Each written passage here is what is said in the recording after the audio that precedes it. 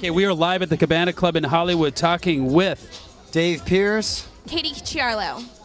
How are you guys doing tonight? We're good. How are you? Very good. I can't complain. I got the backdrop going. We're good, man. We're good. That's right. Now you guys got your own production company? I have my own production company. It's called Granite Films. We do everything up to $30 million budget movies. Wow. Tell us a little about what projects you've done and what's to come. We're doing a $3 million horror movie right now called The House of Terror.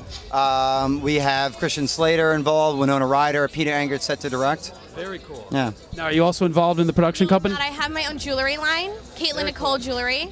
Very cool. Yeah. Now, are you guys dating?